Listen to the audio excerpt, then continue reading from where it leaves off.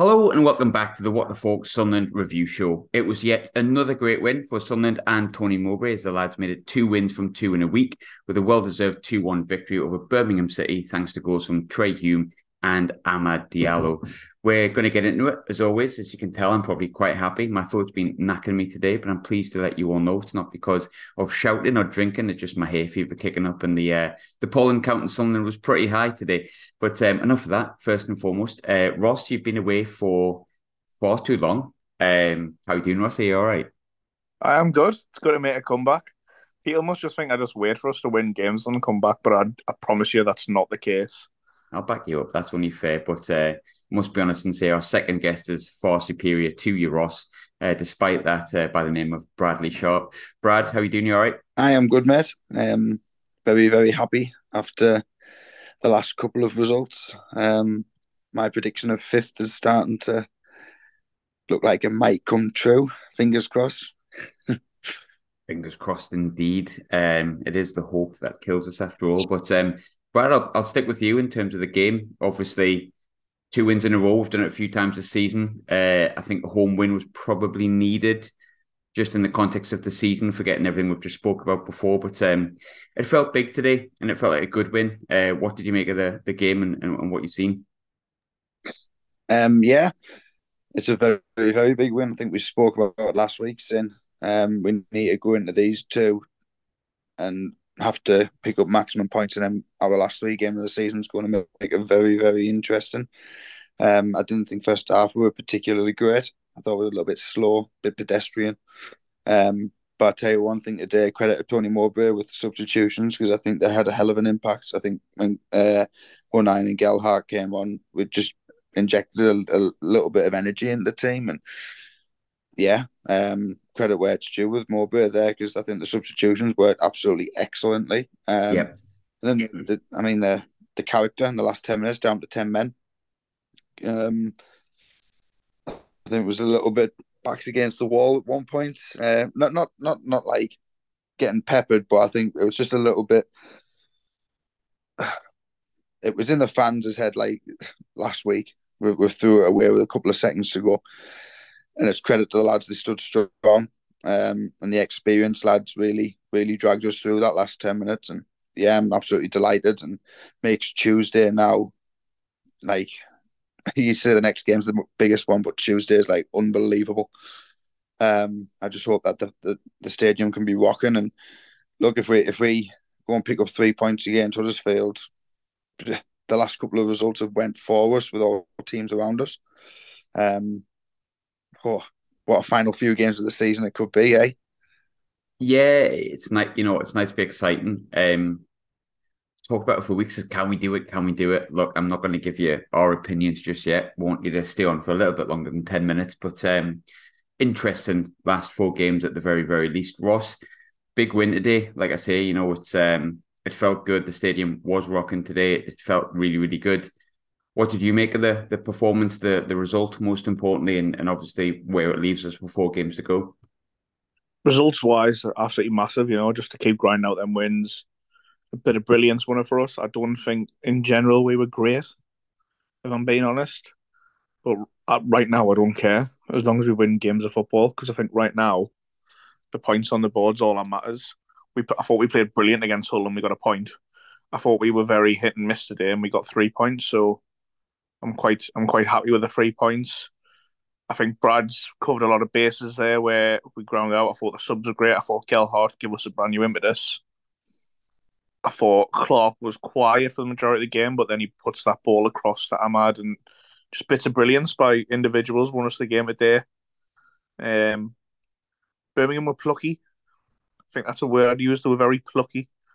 They had a few quick players on the wing, and they had a big lad up front in Dukowitz, who, for the first time this season, I think we could say Danny Bard got done in the air quite a lot, which was very surprising. That's how good he is in the air. But I think all in all, a bit of class won it for us, and that's Amad Diallo. He's just class, and we need to enjoy him for the last few games we've got him, because there's no way, in my opinion, he should be playing championship football next season. Let's hopefully we get promoted and he comes with us on the on the journey. That's my only hope, because especially kissing the badge at the end, the little tease that I he know, is. I know, and I don't know if anyone's seen it, but look at nine like bowing down to him as well. It was but I Bless. mean, yeah. Look, I would love him to stay for all of the reasons that all of you listening to this know. But the kid's absolute quality. Like he is above the level that we're playing at the moment. I've said it before, but he just takes the pee sometimes. It's funny. I didn't actually. This is going to sound weird because, of course, I did celebrate it, but it was more fist punch when he scored today. And it was because, and the lad sitting next to me can back this up, the minute Jack Clark pinged that 40-yarder over and he controlled it, I went, goal. I went and watch this, goal. Because I knew as soon as he had that kind of like space to run into, that there's no fullback in this division or no defender's going to cope with him with Diallo running at you like that because he's too tricky, he's too strong, he's too direct, he's too fast. And I just knew if he just had a minute to drop his shoulder, he was going to bang the bottom corner. And when it went in, it was more a case of, I knew that was coming. I knew as soon as he had a bit of space, that was coming. But I'll stick with you on this one, Ross. Look, I don't think we're going to say anything out of the ordinary that no one else could say already, but what can you say about Amad Diallo? What can we say that would pay him justice to how good he's been this season? Um, Look at the goals he scored, like the two goals in particular against Birmingham. Birmingham must be sick of the sight of him. Like he scored two absolute. He's won both games on his own. Let's be honest. And there's nobody I'd want more to get the ball running at a fullback in this league than Amad Diallo. And I think that's the biggest compliment you can give him. Like he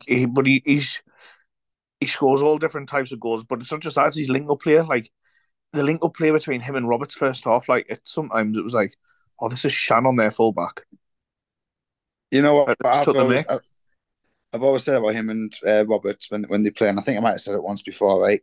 It's like being back at school. Let's take a trip down memory lane, and then at dinner time, you'd see a couple of year 11s jump on the pitch on the AstroTurf with a bunch of year 7s, and there's like 10 year 7s chasing after 2 year 11s trying to get the ball off them, and it just looks funny. It's just like, why are you even trying? Because you just look silly against it, and like they're an absolute joke. And to be honest, like you just said there, Grim, is he going to come back? Probably not. Would I love him to? Yes. It's been an absolute pleasure to watch him this season because he's just been an absolute joke. He isn't. I have no doubt he will play at probably the highest level. He's still 20-year old. He's still a baby. It's amazing. I mean, that point, it was weird. It's like someone said today, you know what he's going to do, but you can't stop it. And I think his link up, him and Roberts, there's that moment in the first half today, which I think's on Twitter at the minute, where they were just like flicking it about. It was like, lads, like you cannot just do that, but you actually can. And I just feel, I mean, I'm trying to think of players that got me off my feet the minute that the ball landed at their feet in recent years, and I'm thinking Sessegnon played for PSG, and of course a much bigger club in Sunderland, and Malbronk, who was maybe a different kind of player, but I cannot think of that many until I go back into like the late 90s, and I'm talking like Alan Johnson that have got me off my feet the way that he's done. McGeady, maybe, but like at a lower level. For me, Diallo, in terms of unadulterated talent, and certainly Patrick Roberts as well, are like, I don't know if I'm giving too big of a compliment here, but I haven't seen anything like that for years. The combination play between them and the individual own talent, I'm just like, that's Premier League quality. And I know there's going to be other people listening to this going, oh, Sunderland overrate them. Both those lads cost upwards of 50 million when they were in the teenage years for a reason. Roberts went for 14 million 7-8 years ago. Like, the kid's got so much talent. And alongside Diallo, so the lad that's just next to me today said why they're so brilliant is because they're 2 steps ahead of everyone else on the pitch. So they know where they're going to be with each sort of 2-3 touches. And when you're that far ahead of yourself with your footballing brain, people cannot cope. And I mean, we're winning games at the minute without centre forward because them two are so brilliant together. And individually, they're creating so much space. I mean, saying that, Robert's missed an absolute sitter today, but I'll let him off with that. But they're just both such outstanding footballers to the point where, I like Diallo that much that I'm like, I don't think you deserve to play championship football anymore, kid. The thing is, what Amad as well is, it's his first full year, in my opinion, as a fully pro footballer playing week in, week out. And how many games has he won on his own? You know what I mean? Just dragged us out of the mire. And he scores great goals. But he's all round player. I know this is going to turn out Amad Cast at the minute. There's a name for the podcast, the Amad Cast. We've already had two. We've already had two Amad Casts this season, for the record. That says a lot. How many games? That's 3 games, 3 pods he's won on his own for us. So superlatives after superlatives, and he was actually, like you say, going forward. I think he was a bit frustrated the day because he was looking for someone to go in behind when we didn't have that player. But him and Roberts just keep possession so well, and the goal it's phenomenal. You know what he's going to do, but he's close control and the way he can finish it and get in behind players. It's all right knowing it, but you cannot stop it. And you've said it before. It's as simple as that. He's class. He's joined us a bit late, but he is here. Listen, we didn't expect him to be coming, but listen, Dave's here. Dave, how are you doing? You all right? Listen, I know I'm a bit late. I know I've had a beer, but I'm here. I'm here for it all. That rhymed, I'll tell you what, mine, just in case anyone's worried about my dedication to the cause. I'm 20-odd Clem, and I've just had a jog on. And I might not make it till the end of the podcast. So enjoy that, fellas. Yeah, I'm good, mate. And I wish Sunderland had stopped giving me hope. It really breaks my heart when they let me down. But just enjoying the ride, and it's going to be, well, I can't lose because if we finish close to 10th and we've had a flirt with the playoffs, I get Brad's miserable face all over, just me memory. And I'll like I say, I'll never rub it in ever again. Whatever, Ross, didn't you start? And and if we end up with the playoffs, I'm absolutely buzzing my tits off anyway. So I can't lose. We've just said it was going to be called the Amad Cast, but it might be called the R.I.P. Dave Cast. Brad, I'll come on to you because I feel like I haven't spoken to you for a while now because people are just randomly appearing on the podcast now and doing little jogs. Funnily enough, what people don't realise is that we've seen Dave do that jog, so we can testify that Dave has ran. Doing all right, not too bad at all. Fair play. Look, I really just want to talk about Amad Diallo, if I'm honest with you, and Patrick Roberts, but let's try and speak about something else. They weren't the only good players on the pitch today. I think for me, Brad, I thought Dan Neil had a really good game today. I think he had one of those games where he looked impressive and he didn't really mess stuff up. He won the ball back. I thought 09 was excellent when he came on. I thought Trey Hume was great. Goal aside, I thought he had a good game again. I thought Gucci was all right. There's a few people think we weren't that great today. A few of you alluded to that. I thought you were pretty decent today, if I'm honest. I felt confident that we'd win it all game, and that was probably because I felt everyone was at least like a 6 or a 7.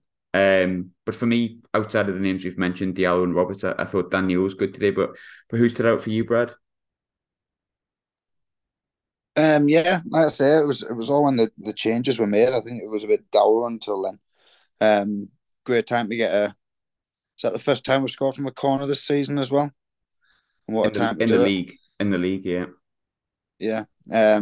Great time to do it. It was a good delivery as well, and I think Pritchard's the last couple of games, I think he's went a little bit under the radar. I think he's been very good, but that's nothing on him. I think it's more the fact that the players like Amad, Robert, Clark have been getting all the plaudits, but Pritchard's played his part lately. I think before the red card today, he would have been very close to coming off. I think Ekwa was going to come on for Pritchard, and then he's reshuffled the pack a little bit. And he was fully deserving of playing a full game. I think Pritchard's really impressed me lately, and I think today he was as well. I think his set plays were a little bit better. And I just love how he goes on the press. It seems to be. You notice it more with Ross Stewart, because Ross Stewart used to push the first man to go on the press, and Pritchard was always one step behind him and dragging the team forward. But I think Pritchard's experience has been very good lately. But yeah, I'd agree with Dan Neil. I think it was one of his better games today. But it's hard to say that anyone really stood out apart from the match winner. You've got Jack Clark. That crossfield ball was absolutely phenomenal. But I'd go along as well, like you say, with Luke O'Nien, because when he came on, I think it just gave us a new bit of energy, and he was throwing himself in front of everything towards the end. But like you said, it's like everyone was a 6 or a 7, bar maybe he's 1. Dennis Serkin, I think their lad out there, maybe he's had him on strings a little bit, shall we say. Yeah. Was it a red card? There's an argument for it. The guy has lifted his elbow. That might be classed as violent conduct as well, but it's 2 yellow cards in my opinion. It's and second, I think it was a little bit below par for me. But everyone else, they've done their part. To me, Serkin looked like a player that maybe hasn't played for a few weeks. If that makes sense. I did think, I thought it was it Chong? Is that the pronunciation? Yeah, he looked good. Like, I thought he was decent today, but he kept cutting in. And I was like, stop. Like, he's going to cut in, he's going to cut in, but he was a bit like a Diallo in the sense that it's quite hard to stop, regardless of that, because he was. I think he's very similar to Diallo. Maybe he's not that as quality as what Diallo is. He is very similar, and I dare say, from what I have seen, I didn't see all the game. I was at work, but I've seen a lot of it and listened to a lot of it. And I dare say he's probably put one of the better performances I've seen from any player at the stage of my life this season. I think it was really, really good. I wouldn't be opposed to actually having a look at him if Birmingham need the money, Or is he just a loan player? He's a loan from Man United, mate. Well, for Man United, one of loan was him as well. I wouldn't be opposed to that because, I mean, I know we're trying to talk about Sunderland, but I was very impressed with him. Yeah, I thought he was really good as well. I think, and I mainly mentioned it because I thought Serkin maybe wasn't massively on his game today. There's reasons for that, don't get me wrong, but I also thought a lot of that was to do with the fact that he was really, really impressive. Dave, me and you chatted about this during the week, so I'm going to throw this one to Ross because I disagreed with you about Jack Clark. I do want to point something out here just to prove why Jack Clark is great. I said I think Jack Clark's been our player of the year. I know some people disagree with that, and that's fine. Talk point of being a fan and an opinion. But Ross, that was Jack Clark's 20th goal contribution today. We've scored 60 goals in the league this season. So I think by my calculations, he's been involved in a third of our goals. He was quiet today. Moment of magic. We've touched on it before. Diallo and Roberts are going to get all the praise. But again, Jack Clark, in a weird way, kind of flies under the radar with the numbers that he brings in. I agree. I thought he had to do a bit more defensive duty to help Serkin out today due to the performance of Jean, which meant when we transitioned and got the ball forward, he had to make up that extra 10, 20 yards, which to help their defence get set. Little things like that. But I thought he was, like you say, that crossfield pass for Amad was tremendous. It's bits of quality. You know what I mean? How many times have we seen just bits of quality win us games and little moments? And you mentioned there with Clark how many goals he's been involved with. A lot of it, like you see, some games he can frustrate the life out of you, but then he'll do something, must score. That's what wingers are, especially at championship level. You know what I mean? Like he's got that bit of brilliance that can unlock defenses. And if he was doing it, if we're being honest, if he was doing it every round, like every time he got there, and every time he got round a defender, and every time he wouldn't be in the championship, he'd be playing the Premier League consistently. So he's how old is he? 20? Someone correct me. 21? 21 maximum. Max. He's a young lad who's been dealt a bit of a shit card by Spurs. Let's be honest. after they bought him and basically would have promised him they were like, "Are you going to come here? You're going to play and all that." He's went up a level from what we had him last season, and he's got better. We cannot really ask for much more for someone who we brought in, who was expected, especially from his other loans in the Championship, just to be a bit part. Because if I'm being honest, when we re-signed him, I was like, "Yeah, I'm pleased with, you know what I mean. He's done all right, but I'm not sure if he's going to start every week." He's he hasn't missed many games. He's probably been one who's been there nearly every game this season.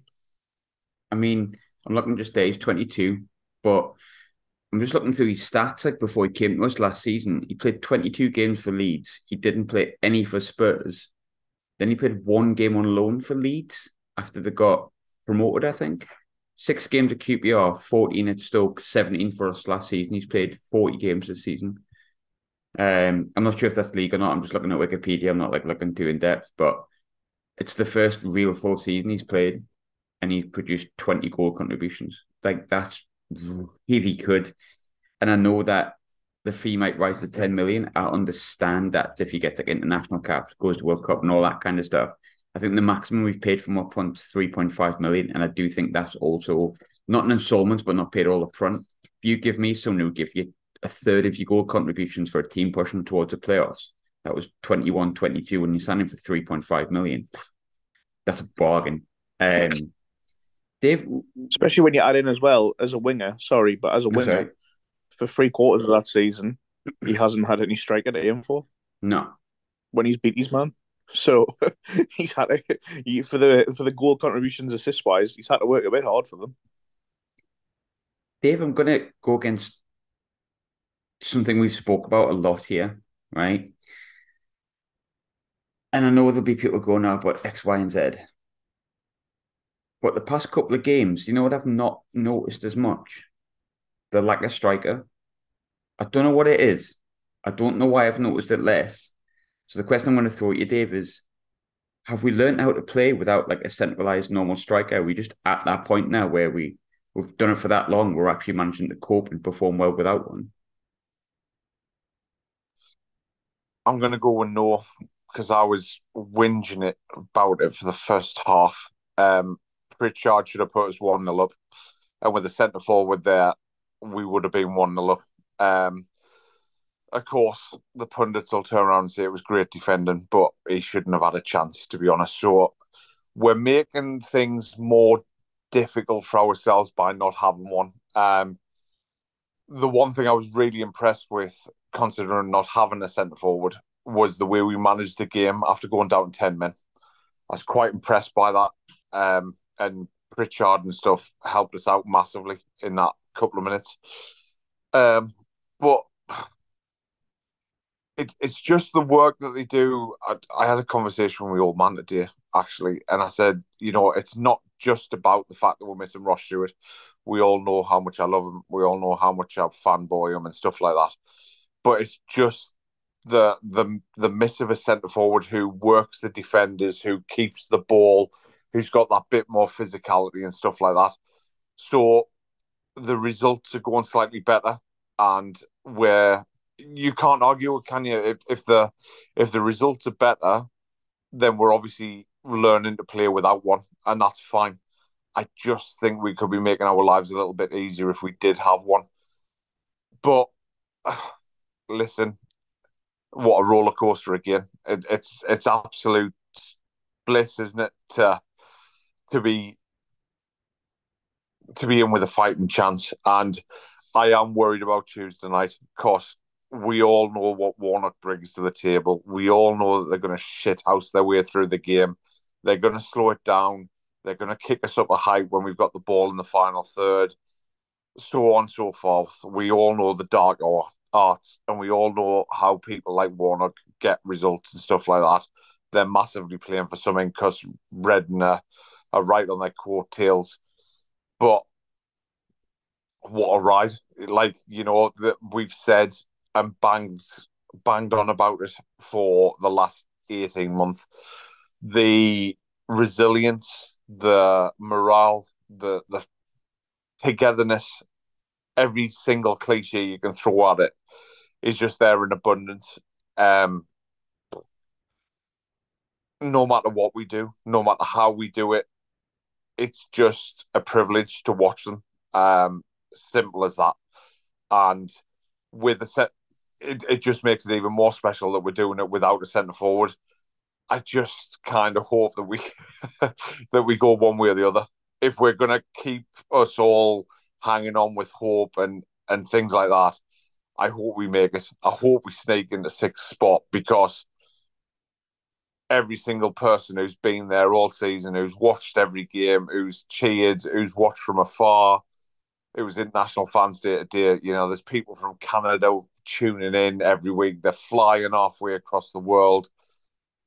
Every single one of us deserves a punt at it. I know Ross Score said yesterday, was it? Like, I don't want to get beat off Borough in the playoffs. I'm not being funny. We've played Borough twice this season, and there's not a single thing to be scared of.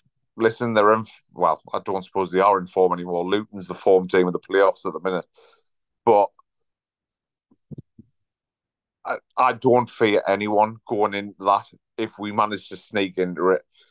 And for as many fit stories that we've had coming down the leagues and back-to-back successive relegations, what a nice way it would be for Sunderland to just have a bit of a fairy tale and go the other way. Double I'm all for it. I think with the playoffs as well, and I said this today, look, I'll be honest, I'm going to say I don't think we're going to make it. I think our fixtures are tough, and I don't want to kind of pee on anyone's chips with that. I think they are tough. I think Huddersfield's fighting for their lives. West Brom away is a hard game. Watford's not easy. And I think Preston away is a tough game. I think if you're around Sunderland, as well as we're playing, you go, tough games.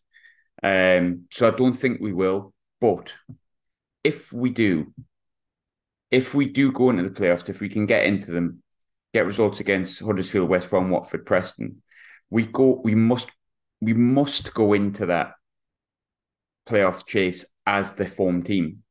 So I'm going to say if we get in them, we've got a chance. And that's the big thing. If we don't, I said it a few weeks ago, it's all right. It's been a good season. I didn't expect us to get in the playoffs this season.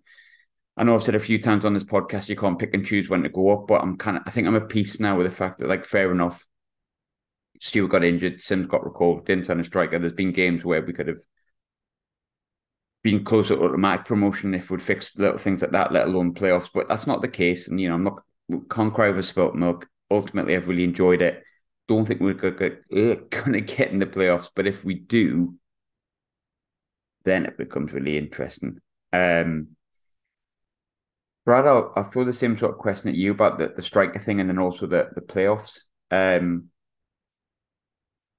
When, apart from Burnley away, best side in the league, went back to the wall, Brad, right? I don't know if you can answer this question, but when was the last time Sunderland didn't score a goal in a league game or a cup game for that?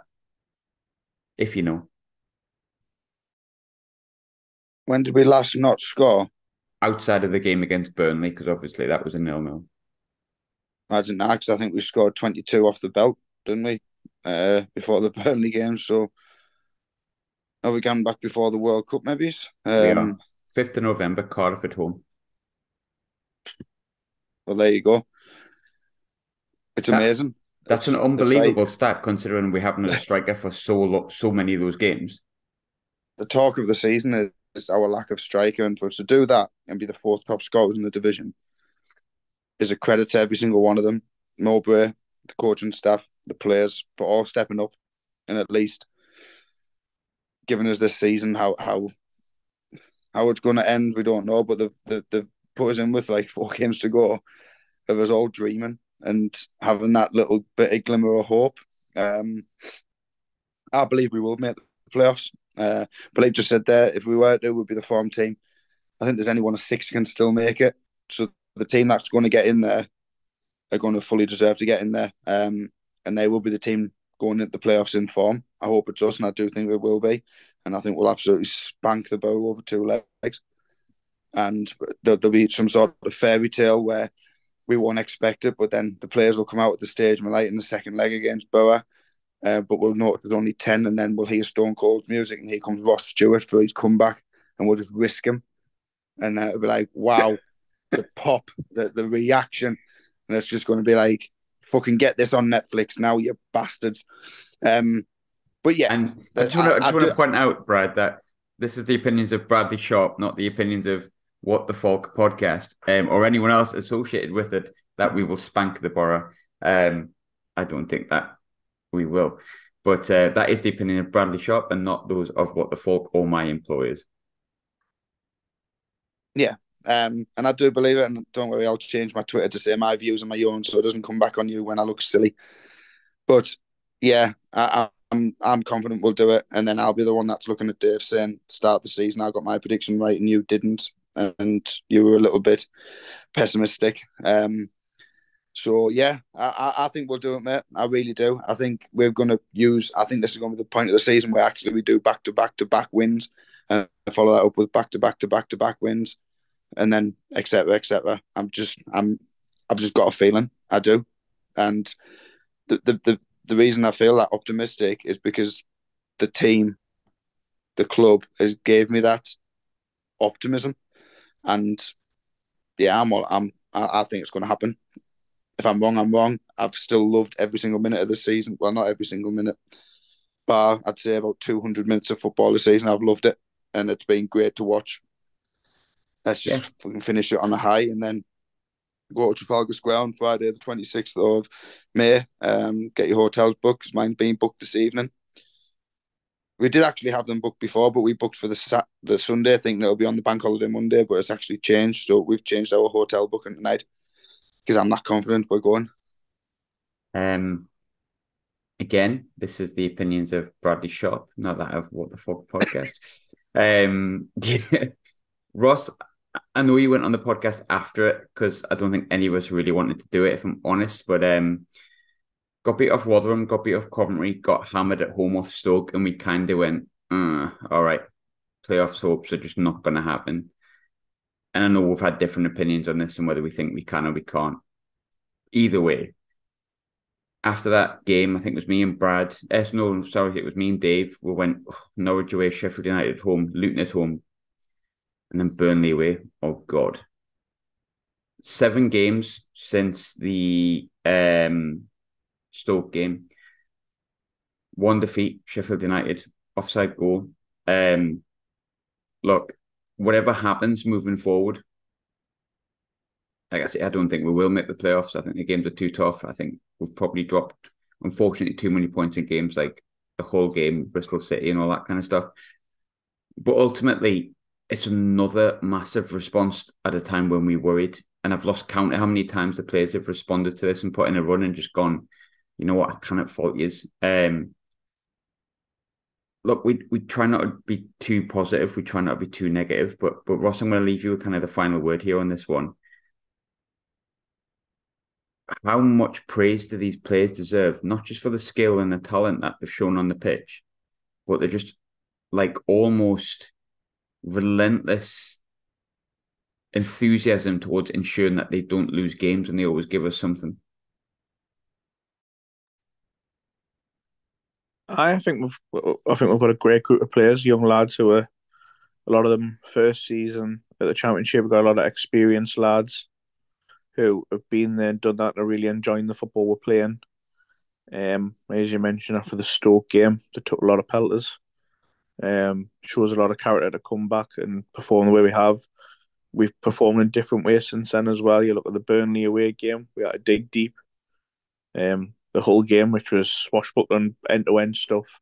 And then the Cardiff game and today, where we've had to dig in and grind out a result. And we've proved it all over the season that we can perform. Sorry, Brad's really caught me off guard there, you know. We'll have to start that one again. Brad has put something about us being 9 points ahead of Alex Neil, which made me feel really, really happy. And I've lost all track of thought there. I've lost myself. But we're mint. End of. Well done, Brad. You win that one. Try and edit that one, Graham. Or leave it in. It's funnier. I'm leaving it in. But yeah, it's like, yeah, I think it comes to try to summarize these things and we try to chat about it. But you know what? Ultimately, like, I'm just delighted with 4 games from the end, and it's mad. We're talking about like the playoffs. Considering the things that Can I've I had do a against quick us. shout out? No. Quick shout out for Anthony Patterson today. Oh, right, if it's for Pat, oh, I thought you were going to say it for like your mate or something, like some kind of cool thing. No, Patterson's save down the bottom left. But I was behind it in the north stand, and it literally like his body shape, the striker looked like he was going to bend it round, and I think it even caught Patterson off guard, so he had to get down really late, and it was a quality left hand save. And what I've been really really impressed with Patterson over the last few games is the one criticism this season was crosses. He's very weak under crosses. He came out loads under pressure against the side with a lot of big lads, and he just punched the ball away, and it got us up the pitch. And I just think he's getting better and more confident every game he plays. Yeah, I've never really had an issue with Pato. It's kind of it's got to a point where I just feel it's normal for him to make great saves and have good games, which is a compliment to him. He's just a 7 out of 10 every week. I think Patterson will also be here next season because the only team that was expressing an interest in him paying some money was Leicester, and they're going down. So I think Patterson will be here next season as well, and that's massive for us. Just going to put that there. Such a huge fan of Brad making all the outlandish statements today. He's going to have Leicester fans on his back, Borough fans on his back. Maybe I should just not invite Brad back anymore. That's fine. That's fine, Graham, because next season we won't be in the same division as both of them because we will be Premier League and them two will not. Wow. Just wow. Once again, they are the views of Brad. This is the podcast title of this is it's the views of Brad Sharp. But lads, thanks as always for joining. It's always just great to be as positive as we have been. It's getting a bit silly in many ways.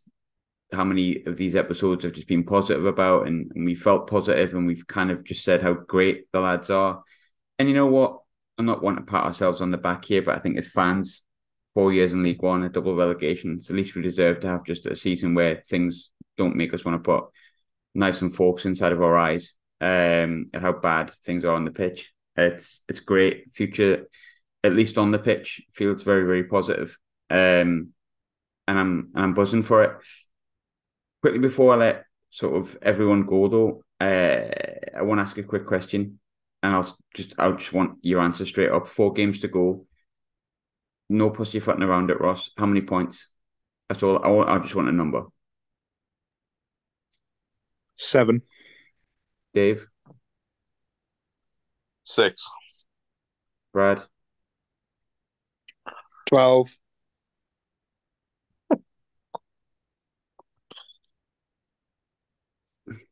10. Graham? 10. I'm going to go a bit more confident. Right. How are the lads? Exciting either way, though, isn't it? Yeah. Thanks so much for joining us, lads. Appreciate it. All the best, bud.